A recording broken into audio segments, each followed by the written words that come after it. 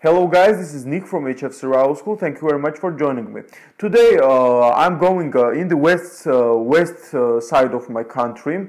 I will be living in the countryside, and I will be spending a few nights in the woods, and I will be doing a lot of hunting.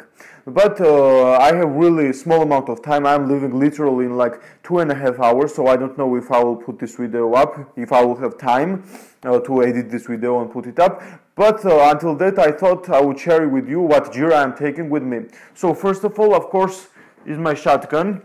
This is a new shotgun for me. It was gifted by my father. He gifted this to me about 3 weeks ago. It was an early birthday gift. It is a Russian Oz 34R. It is a great 20 gauge shotgun. Of course, I will be taking a lot of ammunition. And as for gear, well, first of all, my pack is the Swedish military LK35. I just love this pack, and I ordered it. As you know, this kind of gear is not available in Georgia, so I have to order it from abroad, and it cost me like arm and a leg to ship this backpack in my country. But yeah, every penny was worth it. So let's take a really quick look about what I have in it.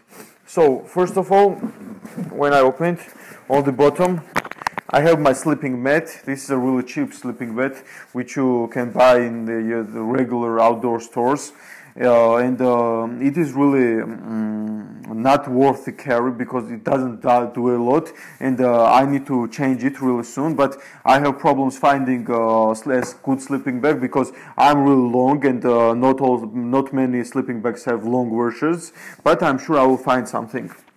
Then on the top of it I have this US military surplus kind of waterproof, water resistant bag, and in it I have my sleeping bag. You guys have seen this sleeping bag in a few of my overnight videos. This old sleeping bag. I will need to change my sleeping bag also. So when we open the pack, here is the hatchet, my Husqvarna hatchet. I really love this hatchet.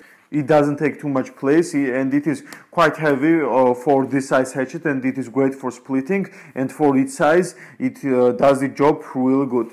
Then I have my tarp on it, but I will unpack all of my backpack, and I will be back with you guys. So here I unpacked all of my gear, and first of all, as I said, the Swedish military LK35. It is a pretty good pack, and it is pretty heavy, but I like to find the perfect place between being heavy and durable, and it is really durable and worth all the weight. I have some small amount of cordage. I have some tent pegs. I think I have 6 or 10 tent pegs. Then I am really fond of this cutting plate, which I use with my US military surplus mess kit, and it really comes in handy all of the time.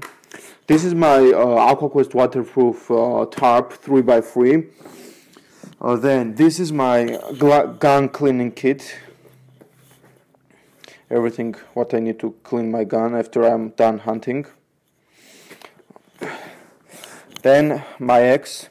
In this flask I have some whiskey, and I got pretty few questions pretty often about what drink do I like to drink, and in the last few months I am really fond of Grant's whiskey. I really underestimated it when I was smaller by age, but these few months I really like it, and I always carry it. Then are my Wells Lamont leather working gloves. Then is my pot, my Billy Can pan, which has a few kind of pans or containers inside, as you see.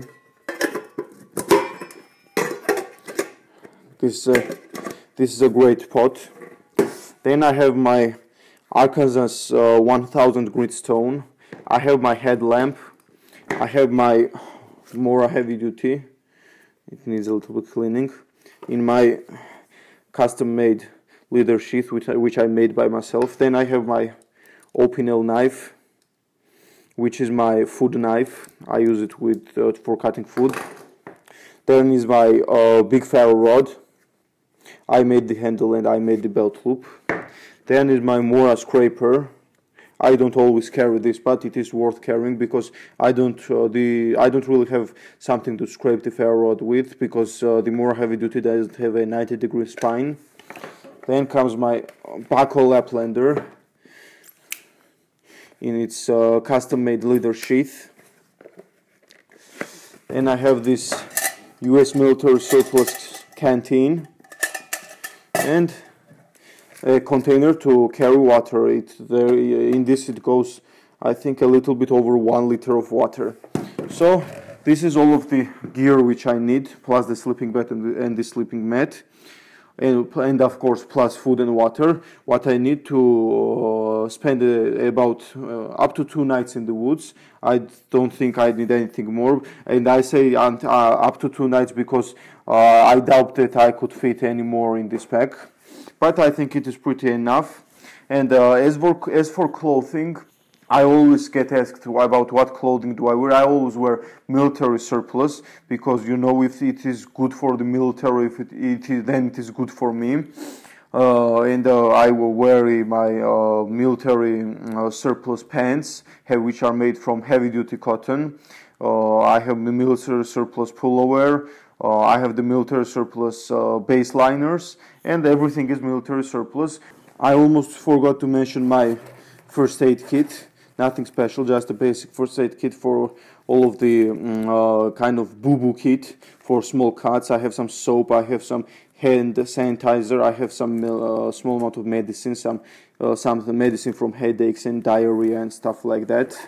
And also I'll be going duck hunting, so I need to stay really warm, and I have this really good, I think it's German military surplus hat. It is merino wool inside, and just a regular wool hat. And with all of the clothing, I think that will be enough to stay in the woods for 1 or 2 days. And all of this gear will be enough to go hunting, to cook all of the birds if I kill any. Thank you everyone for watching. I really wanted to make this video because I won't be able to upload another video for like until 1 more week, because I will be there in the countryside and there is no internet there, and I wanted to leave some kind of new content for you guys, because you know how special you are for me. So guys, if you like this video, please give it a thumbs up, subscribe to my YouTube channel, and comment down below what do you think about my gear or kit, what do you suggest me to add in it or remove from it. And I hope I will be able to film some good hunting videos, and see you guys soon. Thank you for watching and have a nice day.